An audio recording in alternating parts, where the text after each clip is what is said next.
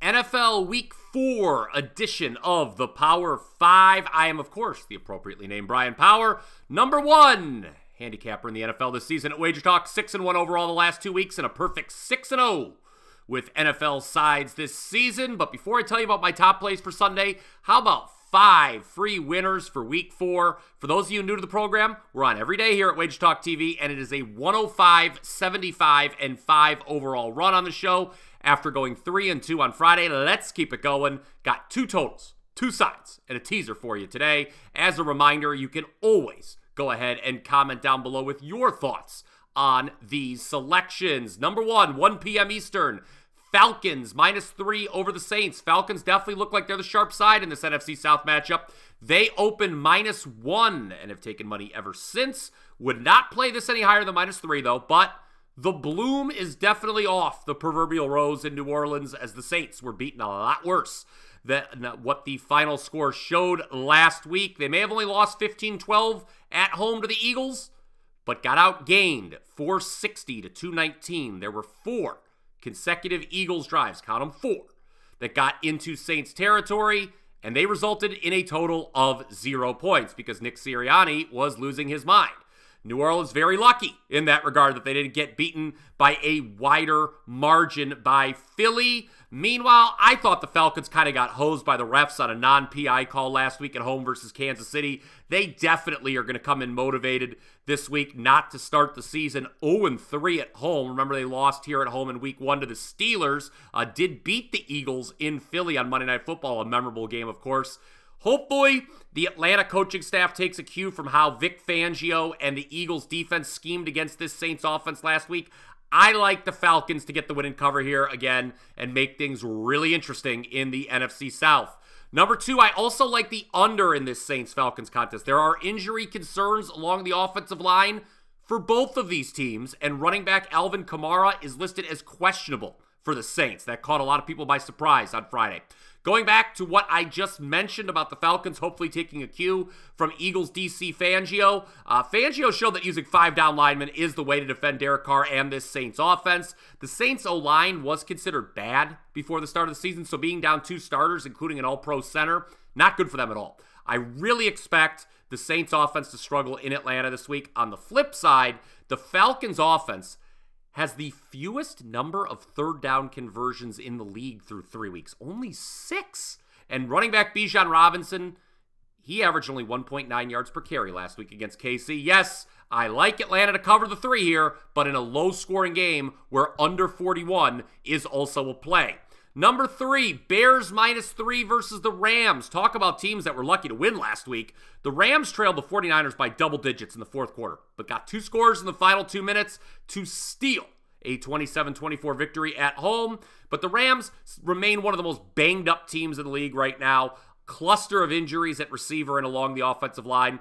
They still do retain a big edge at both quarterback and coach in this matchup against the Bears. Important, usually. But I don't think it's enough on the road in this early 1 o'clock kickoff in the Windy City. That's because the Rams defense currently allows a frightening 9.4 yards per pass attempt, so could be a big afternoon for Bears rookie QB Caleb Williams.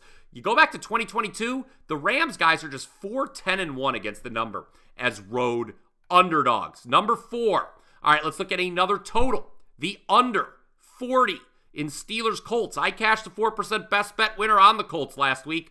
But given what I saw from quarterback Anthony Richardson in that game, it is pretty tough to like his chances against this Steelers defense. Richardson's the kind of guy who could complete a pass to a receiver standing on the moon, yet the next attempt he'll miss the broadside of a barn. I don't get it. Now, stay tuned, because I still do like the Colts as part of this week's teaser. However, the bottom line is Pittsburgh unders are the gift that keeps on giving, gang.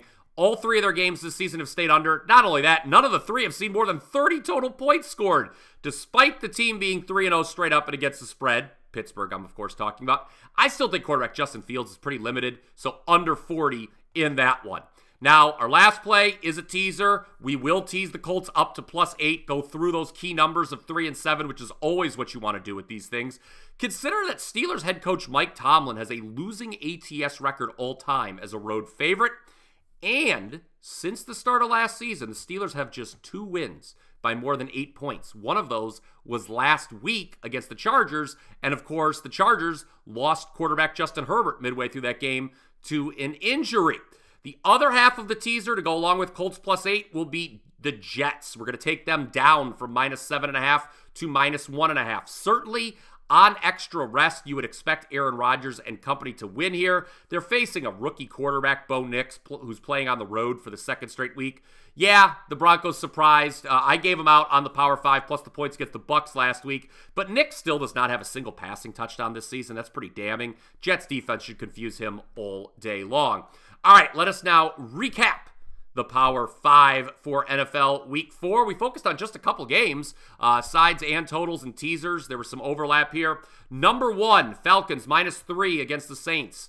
Number 2, under 41 in Falcons Saints. Number 3, Bears -3 against the Rams. Number 4, Steelers Colts under 40. And number 5, a teaser with the Colts up to +8 and the Jets down to -1.5. You could go ahead and let me know your favorite NFL bets for Week 4 by commenting down below, in addition to letting me know what you think of my selections here on the Power 5. You can, of course, find my favorite NFL bets for Week 4 over at WagerTalk.com. Just head over to WT.buzz/BP, where I am number 1 in football this season at WagerTalk, hitting an incredible 68% with my plays in NFL and college combined. Not to mention, also number 1 in the NFL, where I've gone 6-1 the last 2 weeks, and I'm a perfect 6-0 with sides this season. I have 3 sides locked and loaded for Sunday. You can get all 3 right now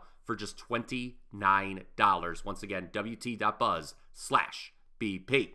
One more time, if you haven't already done so, go ahead and smash that like button. I always appreciate your support of the Power 5. And of course, you want to make sure you are subscribed to the WagerTalk YouTube channel. Not only do I have you covered each and every day with the Power 5, but every Monday through Friday, I do the morning wager with my good friend, Mark Zinno. What an outstanding program that is as well. And that's going to do it for NFL Week 4 on the Power 5. Until next time, guys, let's cash some tickets.